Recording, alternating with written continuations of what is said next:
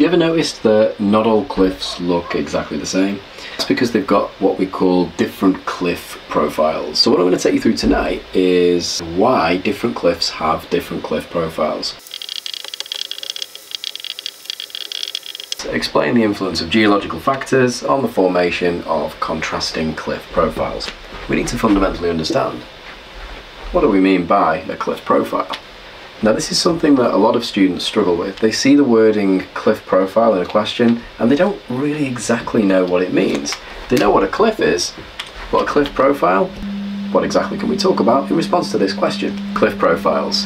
I always tell my students to focus on two things when we're talking about cliff profile. Okay, first things first, you talk about the angle of the cliff face. What does it look like? Is it like this? Is it like this? Is it like this? You see where I'm going? Yeah, so we talk about the angle of the cliff face. Second thing we talk about, features and landforms. That's it. So all you're doing when you're talking about contrasting cliff profiles is you're talking about, are there different cliff profiles with different angles of cliff face, and are there any distinguishing features and landforms? But what we're doing in this question is obviously relating it to geological factors. What the examiner is looking for you to do is establish relationships. What's the relationship between geological factors and your cliff profile? So let's go through some cliff profiles. So just some examples, I gave some before. Sometimes your cliffs can look like this. Sometimes they can look like this. Sometimes they can look like this. So what we would say is that they are contrasting cliff profiles. So how can we relate this to geological factors? Now we need to fundamentally go through what are our geological factors. So our geological factors, they break down into two things. So it breaks down into geological structure and lithology. Geological structure can be understood as the way that rock strata are arranged. So if you imagine it like building a house, it's the equivalent of the way that the bricks are arranged to actually formulate that house or that building. That's geological structure. Lithology is if we were to put a microscope on one of those bricks, what would those bricks be made of? What would be the internal composition? What would be the mineral composition? That's our lithology. But then once we've got to this stage, we can break down geological structure and lithology into subcategories once again. So our three categories within geological structure, we've got the arrangement of strata, we've got deformation, like your dip, your folding, and we've got weaknesses as well. So we need to determine which of these are going to be relevant to our question. So arrangements of strata, that's when we're talking about concordant and discordant coastlines. Probably not relevant to this question.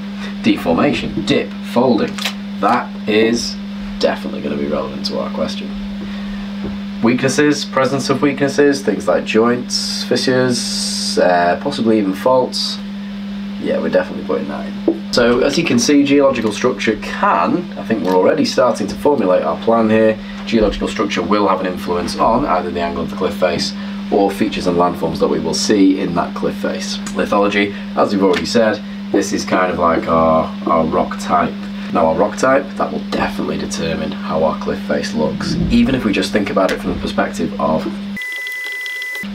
hard or more resistant versus soft and unconsolidated rocks. We can already see in our mind's eye, can't we? There's definitely going to be some differences when we've got a lithified rock, something that is a hard structure, versus something that is unconsolidated. It's sediment particles only held together by friction. What we're going to go through now is obviously linking these geological factors here and linking it to these here. Stick with me.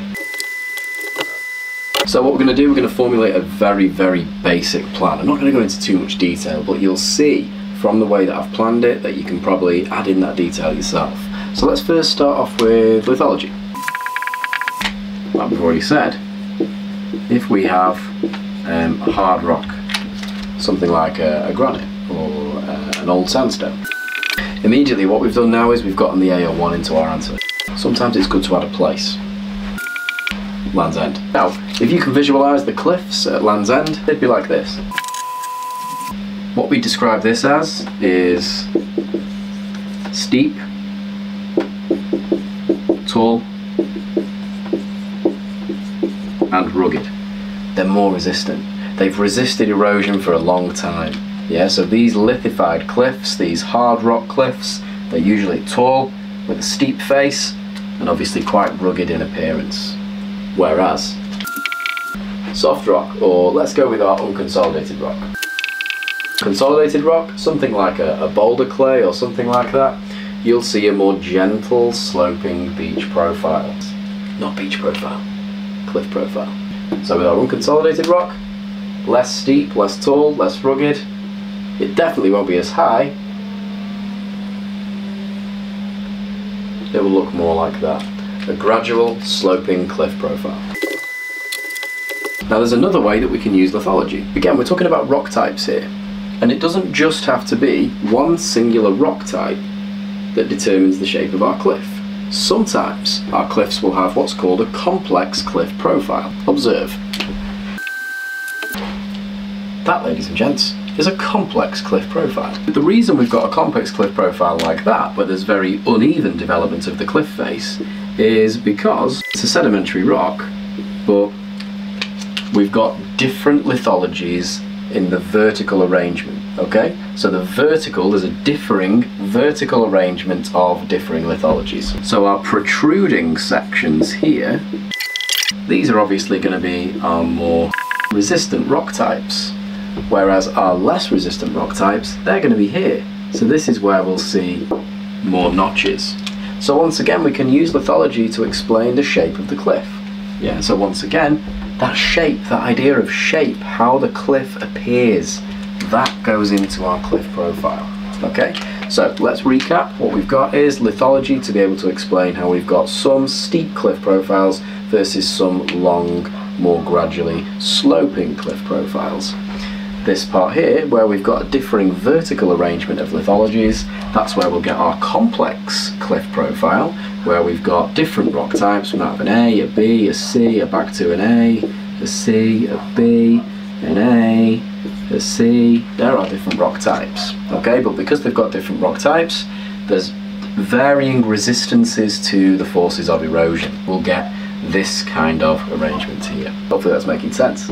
So now let's get on to geological structure. So we've had 2 paragraphs on lithology, we can now do 2 on geological structure. Okay, so if you remember, geological structure, presence of weaknesses, and we also decided to use the degree to which it's deformed, yeah, or the degree to which deformation's taken place. So we'll do dip first. This is one of our easiest to remember paragraphs. So remember, we've got 4 different dip types: horizontal, low angle seaward, high angle seaward, landward. This is definitely going to produce differing cliff profiles. With our horizontal dipping bedding planes, we're going to get a vertical 90-degree cliff face. With this, we're going to get an overhang.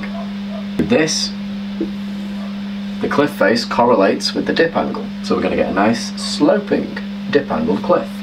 With this one here, it looks a little bit like that, but obviously it's a little bit more stable.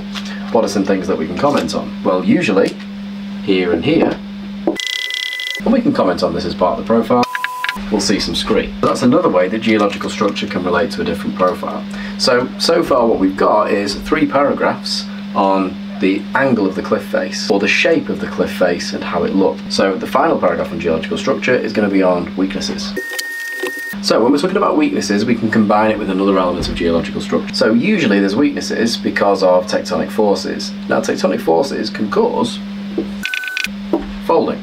So if we take a bedding plane, if we apply tectonic forces, sometimes what can happen, folding can take place. As you can see there, straight lines become curvy lines.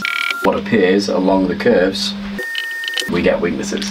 Now these weaknesses, remember, they can be exploited by wave action, they can be exploited by subaerial processes. And then what we will see as a consequence of the fact that there's weaknesses in this cliff face, we will see certain features start to appear. Think weaknesses, think features.